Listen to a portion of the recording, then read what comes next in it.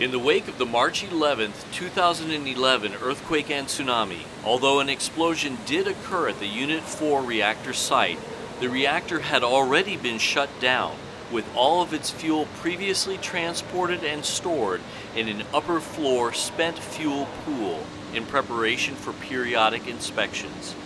As such, the spent fuel was relatively undamaged by the explosion.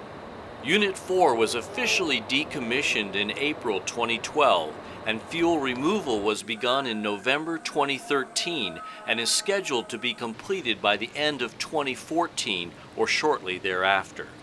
As of June 2014, about 70% of the spent fuel has already been transported to the Fukushima Daiichi Safe Storage Common Pool.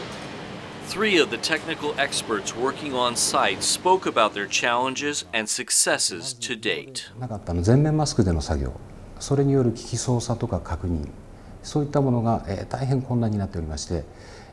またその上燃料を移動しましてキャスクに装填するたびに水中が濁るということがありました。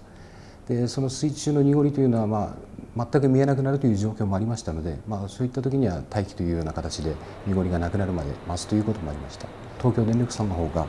水中ポンプを導入したらどうかということで検討していただきまして、で水中ポンプ東京電力さん自ら操作していただいて、それを使用することによって濁りというのはだいぶ改善されてきまして、作業の方の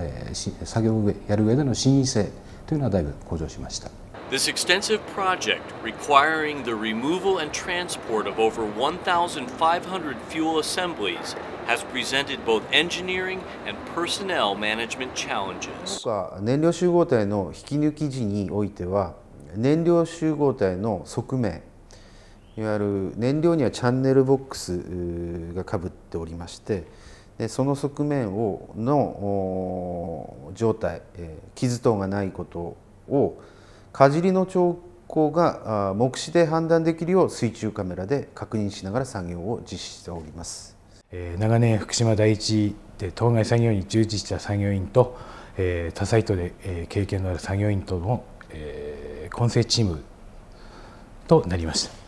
た。これまで培ったノウハウ等でですね、良いチームワークを作って作業を進めることができております。新人作業者への教育という点が挙げられると思います。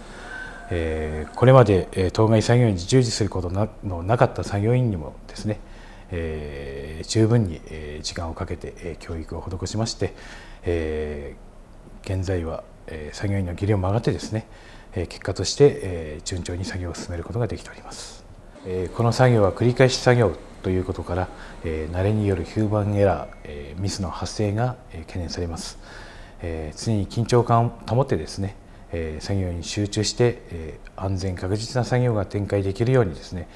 作業関係者全員で強いチームワークを持ってですね、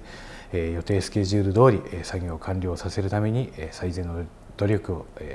していきたいと思います。For all those working on the Fukushima Daiichi Unit 4 fuel removal project, the priorities remain clear. 本作業に限らず福島第一における重要ポイントは人身の安全が最優先です。大きな災害トラブルもなく、ほぼ計画通り作業が進められていることに対し、作業を行っていただいている東京パワーテクノロジーさん、並びに宇徳さんにまずもって感謝申し上げます。これまでの7ヶ月間、繰り返し作業で慣れが生じやすい状況にありましたが、集中力を切らさずに作業が進まれたことが一番に思うことでございます。実質残り4ヶ月の作業になりますが、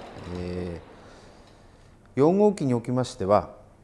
爆発の影響で建屋並びに使用済み燃料に不安を抱かれている現状、地域の方々、さらには福島県民、国民の皆様方に安心いただけるよう計画通り作業を進めることで早期取り出し完了を目指したいと思っております。